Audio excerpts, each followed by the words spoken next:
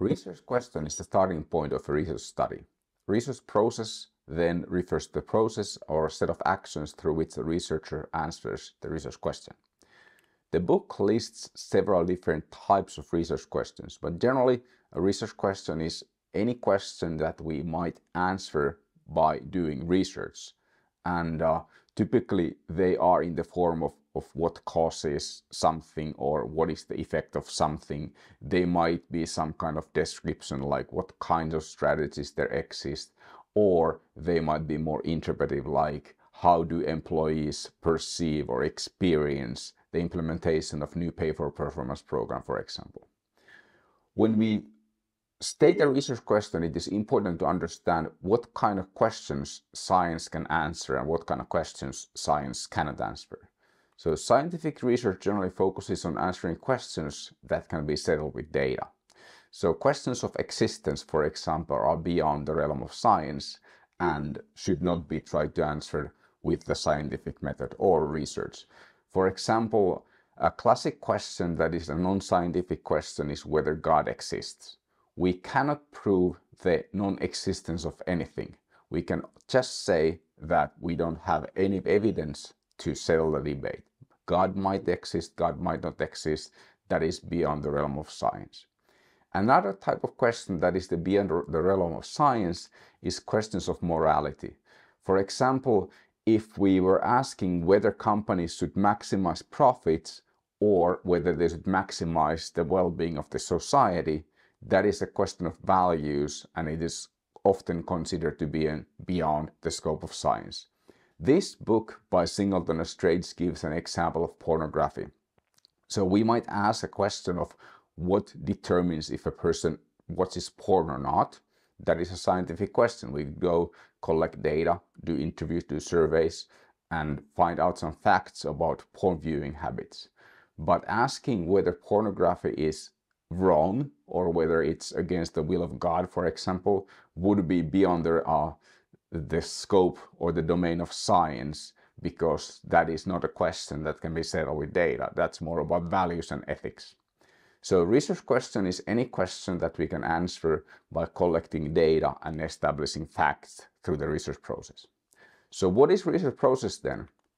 This is an example of research process. You can find this kind of diagrams in many different research methods books, but this is my favorite. It comes from Singleton and Straits.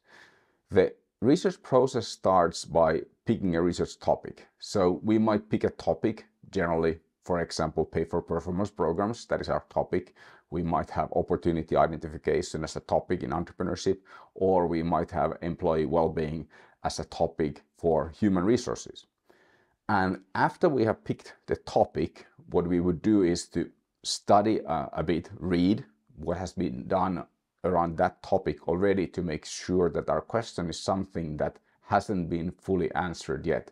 And then we from the topic, we derive the more specific research question, that is the question that our study is trying to answer. Then the next thing that we do is we prepare our research design. So the research design is the overall plan of how we want to answer our research question. The research design typically includes two main elements. We have the sampling, that is, what are the units that we study? Do we study people? Do we study organizations? Do we study teams? Do we study projects? Whatever. What is the unit of analysis in your study? Then the second aspect is measurement, which refers to what are the aspects of those units that we study. For example, if we study companies, we might study or measure their innovativeness and measure their performance.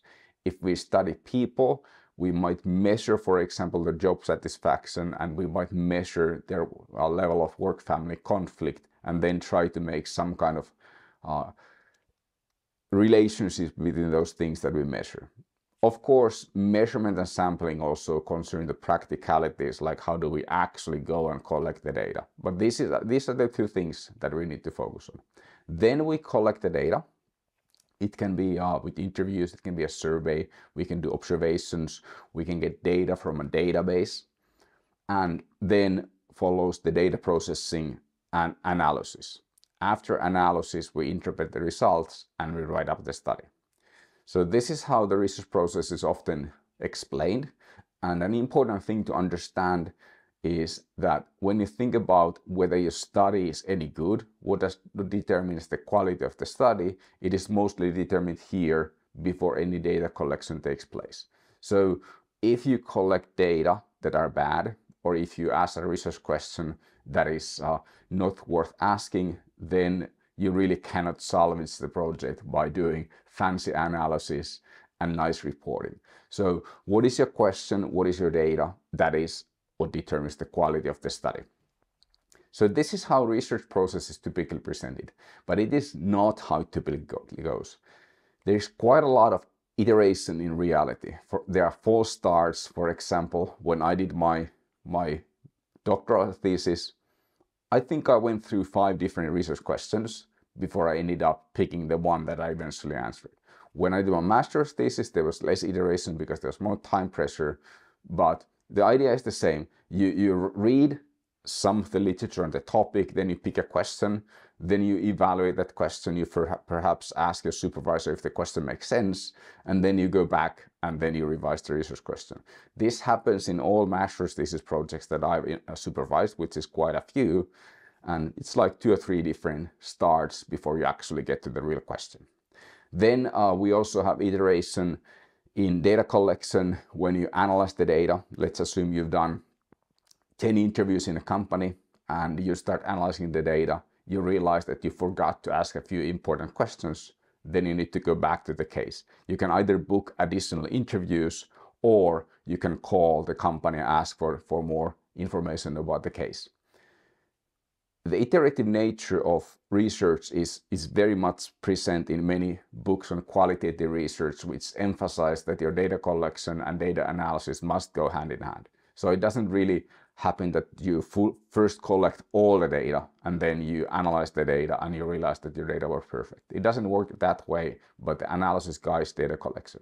The same happens in quantitative research as well. For example, I was working on a project on work-family conflict, and we had one study over 3 years, and what we eventually ended up having after analyzing the data was an article that consisted of 5 different studies with 5 different time lags. We were looking at work-family conflict over days, weeks, months, 6-month period, and over 3 years. So whenever you collect data, it doesn't necessarily stop there when you have the first data that you started analyzing. There is iteration. And sometimes you go back to the drawing board. So you do a study and you realize that the study didn't really work out. And then you're back to step 0, picking the research project or the research topic. This is what our book refers to messiness of business research. So it is all this iteration that goes on, all these false starts. Typically, in a research article, we present just the final outcome because that is what people normally care about. But there is now a trend where these iterations should also be reported, but typically you find the iteration presented in online supplements.